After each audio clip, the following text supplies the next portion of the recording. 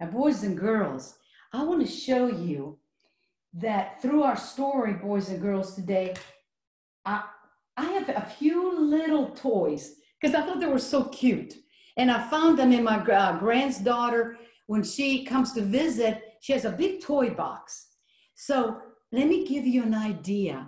If you want to create a bear story and you have little bears at home or big bears, you can use your imagination, boys and girls, and you come up with your own bear hunt.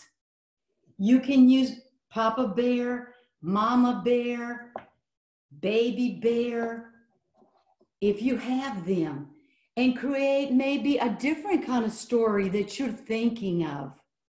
Maybe you have different kinds of teddy bears. Maybe you have tall, short, furry.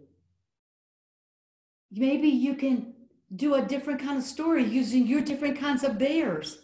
If you want to do something different other than a bear hunt, maybe you want to do a tiger hunt, or you go on a safari, okay? And you hide the tiger somewhere else, maybe behind a bush. I'm going to let you think about that. You want to use your imagination. And also, boys and girls, another reason why I wanted to do this story, like I told you before, is because I want you to use your bodies. To be healthy. Use your bodies. If you're going to go through the mud, okay? If you are going to go through a bad storm, how are you going to move your body? How are you going to walk through mud? What are you going to do? When you use your body and you exercise, you're going to feel good. So that's another message. We can have adventures, but also we can exercise and not only get our mind feeling good, but also our body. Don't forget that. But what I did was, I kept thinking to myself, but Szymanski, what can you do to feel kind of good? Well, I can go running, I can jog, and also I found this jump rope. And I said to myself, well, that would be fun.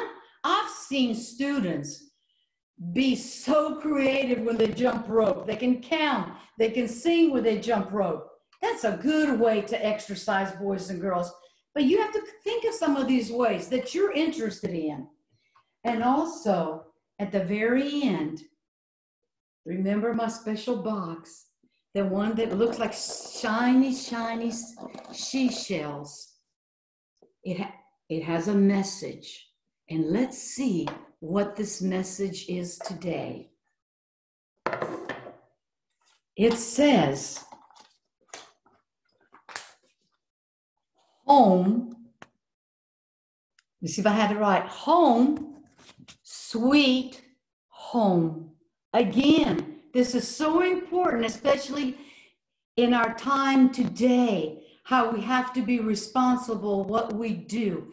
We can go on adventures, we can have fun, we can exercise.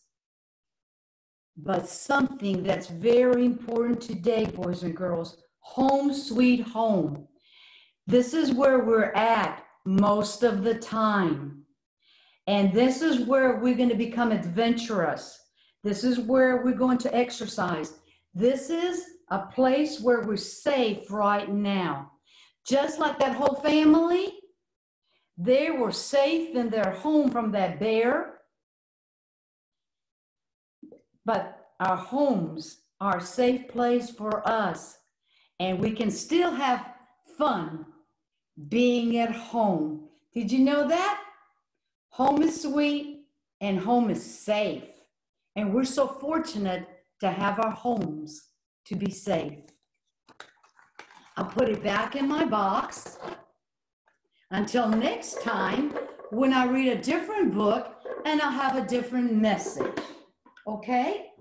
So, don't forget, boys and girls, that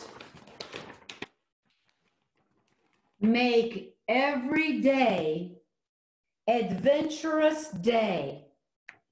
Make every day an adventurous day.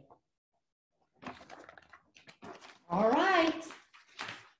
Let me see if I can find my pom-poms here, because I want to tell you thank you for being here. And thank you for bringing your special friend today. You brought your bear if you had one. And if you didn't have one, you joined in with all my bears. Till next time, stay safe. Stay safe. Bye-bye. Bye-bye. And I have to put my coat on. Hold on, because I might go on a different adventure. It might be about another furry animal. I don't know. A tiger, a lion, something or a cat. It might be something different. Ooh, sometimes it's kind of hard to put your jacket on. Here we go. Till next time. We hope you enjoyed the adventure. Bye-bye. Bye-bye.